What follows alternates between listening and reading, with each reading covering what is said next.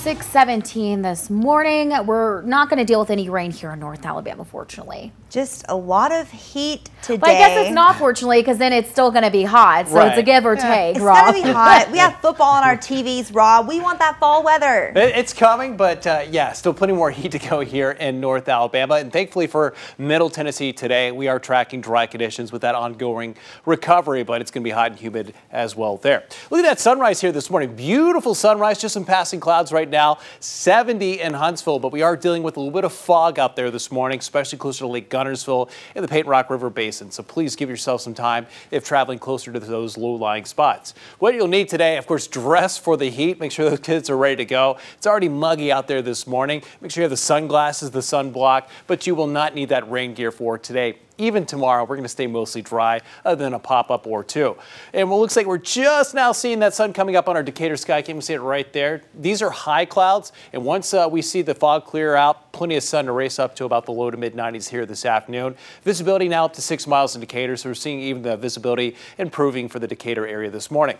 On the WAAY 31 Storm Tracker Early Warning Radar Network, what you're seeing right there, those are actually sunrise spikes, so the radar actually picks up on the sunrise coming up. So we're not tracking a line of showers and storms, just a spike from the sunrise this morning. Other than that, we are tracking dry conditions that will stay dry all day today. Heading out the door this morning, up to 80 by 9 a.m. We'll clear out by 8 a.m. for that fog in some of those low-lying spots, and just make sure you have that sun protection today. Not only are we worried about the heat and the humidity, UV index is up to the very high range. Burn time is about 15 minutes. Worst time of the day is when the sun is at the highest point in the sky. That's closer to about 1 o'clock in the afternoon. Tuesday afternoon planner, 94 for the kids heading out from school, but look at the heat index values between 100 and 105. And we'll see similar conditions again for tomorrow.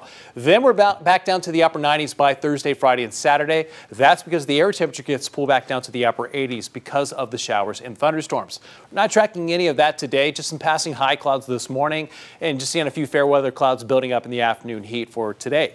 By tomorrow morning, we start off dry, likely still some more fog we're dealing with closer to the lake and river basins, and then right around 1, 2 o'clock, occasionally seeing some pop-up showers, possibly even an isolated thunderstorm closer to Jackson, DeKalb, and Marshall County, and that's about the extent of it for tomorrow. Everyone else staying dry, and we continue to see just a few pop-ups into the early evening hours, and once we lose the heat of the day, we're done.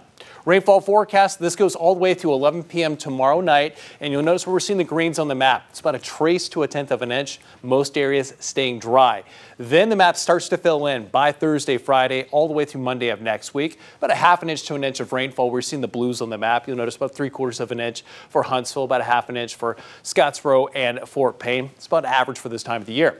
Future radar and satellite, this is Thursday morning, and we start off dry, and then as we heat things up, we're starting to see showers and storms moving in from out of the south and southeast, and a pretty good coverage of storms through your Thursday afternoon, so be prepared for a little bit of active weather later this work week. Friday, you'll notice it drops off some, so not as much coverage with the showers and storms as we finish off the work week. We're also seeing the tropics starting to pick back up. We have 3 tropical waves we're watching. These 2, not much of an impact, but this one right here, this one has the possibility of developing over the next 5 days as it approaches the Yucatan Peninsula and possibly moves into the Gulf of Mexico. Most of the data pushes it either into Mexico or Texas, but still need to keep an eye on it with about a 60% chance of development.